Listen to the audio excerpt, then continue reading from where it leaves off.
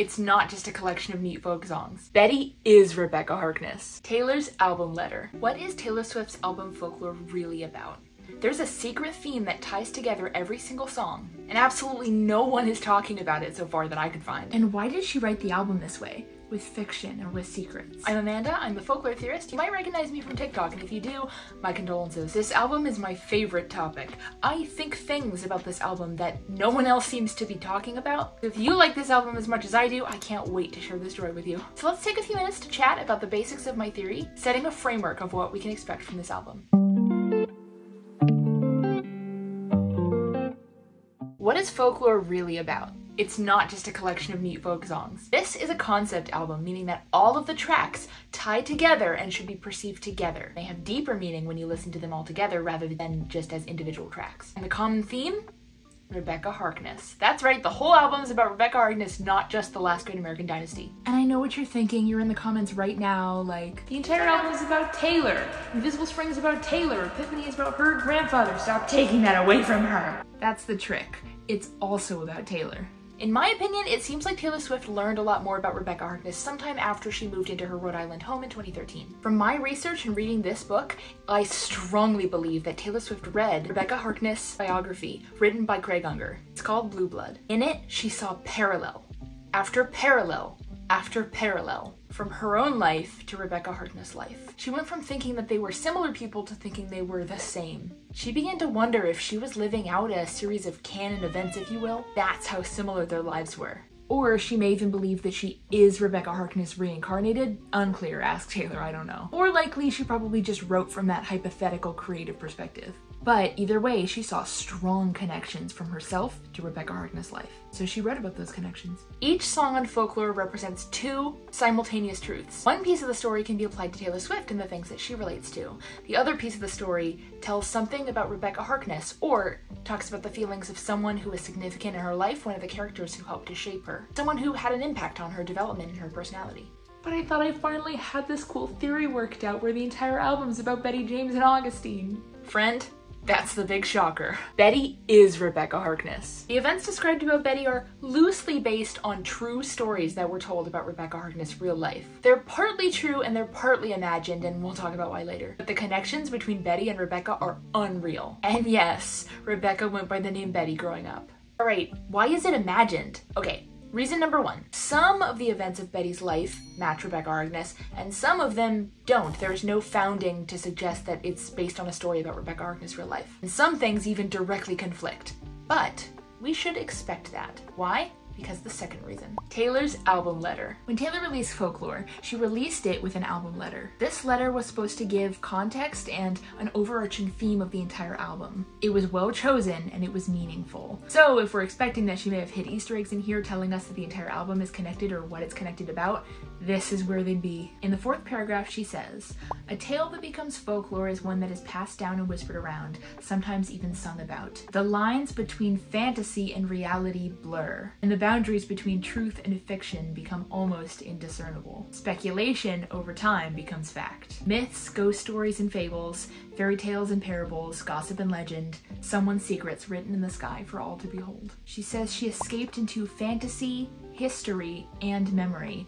So it's about her, it's about Rebekah Harkness' actual history, and it's about a completely imagined third thing. I believe that the way she said truth and fiction blur was an Easter egg for us to understand that even if she says something about Betty that doesn't relate to Rebekah Harkness, that it still connects because part of it is imagined. So basically the story that we know about Rebekah Harkness is a historical fan fiction, if you will. That horrifying realization is courtesy of a follower named Morgan. Thank you, Morgan, I hate it. So this means that Taylor Swift took what we know about Rebekah Harkness and imagined where she came from, what events and people shaped her into who she eventually became in her older years of fame. Taylor saw what others perceived as some crazy old woman and wondered, who made her like that? And she wrote about those possible events.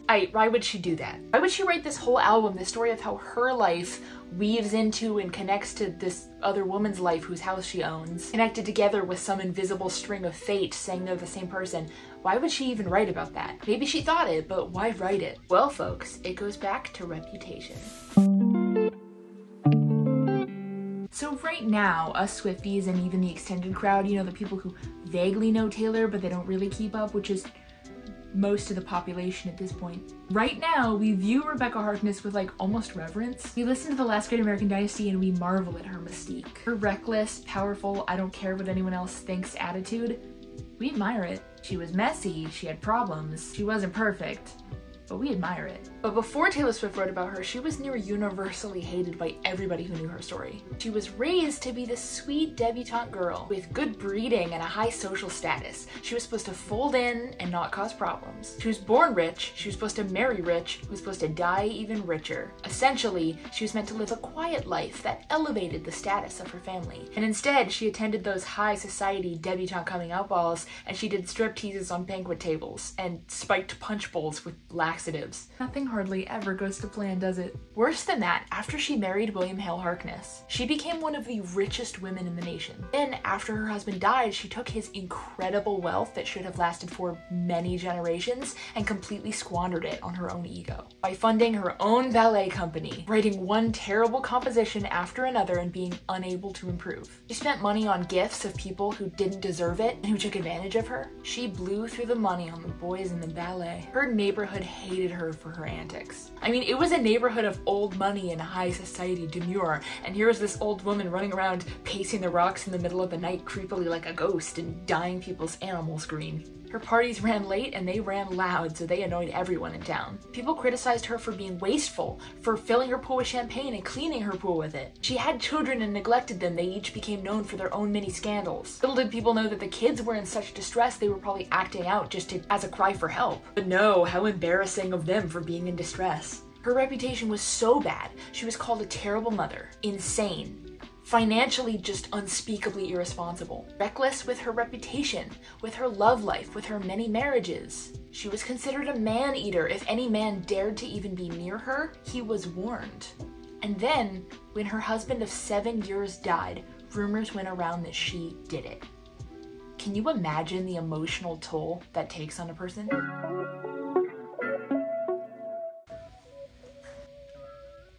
I don't even have proper reading glasses, so these are blue light blocking glasses. How was Rebekah Harkness perceived before Taylor Swift got involved by writing about her? Let's do some research. Follow along with me on this fun and exciting exercise. So I'm gonna go to Google, I'm gonna search Rebekah Harkness.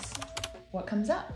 The reviews are mixed, but it's mostly positive. Beautiful pictures of her when she was young, Vogue, The Outrageous Life of Rebekah Harkness, talking about how she's a philanthropist, a patron of dance and medicine, and an artist, her accomplishments. Veranda, Meet the Socialites that inspired Taylor Swift's The Last Great American Dynasty. Tadler, the fascinating story of Rebekah Harkness. It's really mostly good things. Or if not good, then at least intrigued. She was a shiny and fascinating woman. She's mostly perceived through a feminist lens of how she completely disregarded stereotypes, how she carved her own path. Cute. Fun. Now let's revise the search. By putting a minus symbol before any word in your search term, you can remove it from any of the results. So if we want to know what was written about Rebekah Harkness before Taylor Swift got involved, we can just remove her from the narrative. Now I'm going to search Rebekah Harkness minus Taylor minus Swift and see what comes up. Less cute. Chicago Tribune in 1988, a life of flamboyant desperation. Notably, we find an entry from Publishers Weekly. They have a bio of her own biography, and it's entitled Blue Blood, How Rebekah Harkness, one of the richest women in the world, destroyed a great American family. Let's go for a little read through the bio, shall we? What kind of a picture does this paint? It says the author shows us the troubled life of Rebekah Harkness, a widow to Standard Oil heir William Hale Harkness. It says her eccentricities were often reported in the New York tabloids in the 60s and 70s. She dyed a cat green and scrubbed her pool with Dom Perignon.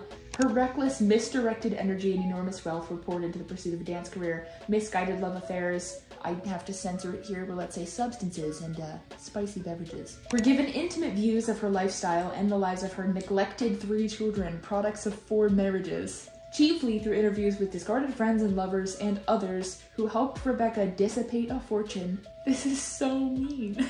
This saga of the disintegration of a self-destructive family is studded with violence and mental degeneration.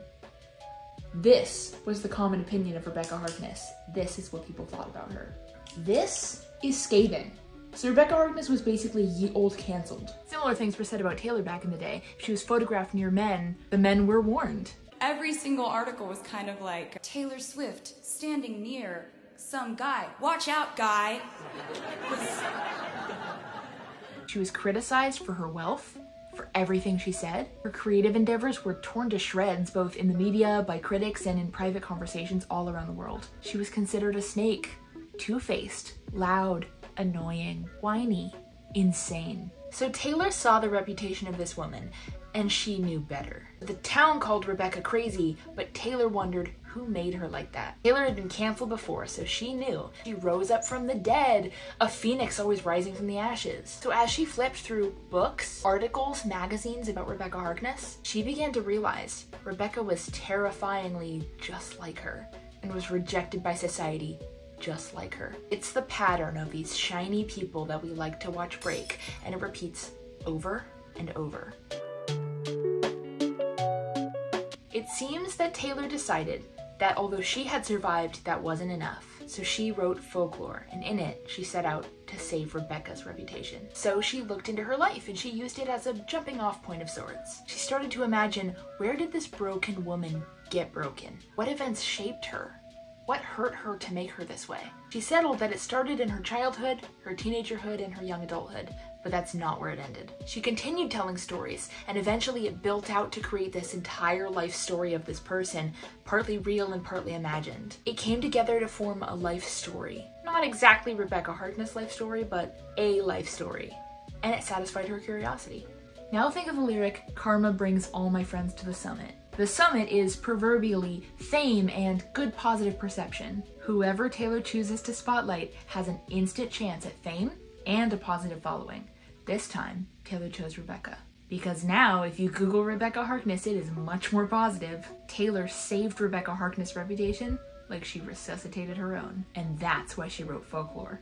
But how did Taylor leave breadcrumbs through this album connecting all the tracks together? And how does the plot fit together? What interesting references can we pick out? Subscribe to be here for the next Folklore analysis, which is a deep dive on whether every single song connects, and if they do, are the connections strong enough that we could confidently say that they all tell one story? It's gonna get real. Please like and share, because doing so makes you hotter, probably, and also it costs you nothing, so really what's there to lose? And go introduce yourselves in the comments. Go get to know each other down there. It's a fun little party. Can you tell me how you discovered Taylor Swift? If you want to learn more about this topic or see more from me, you should click on this video right here. That thumbnail and title looks so cool and interesting, right? You probably want to click it. I know I would. Hey, give it a click. It would be so awesome. It would be so cool.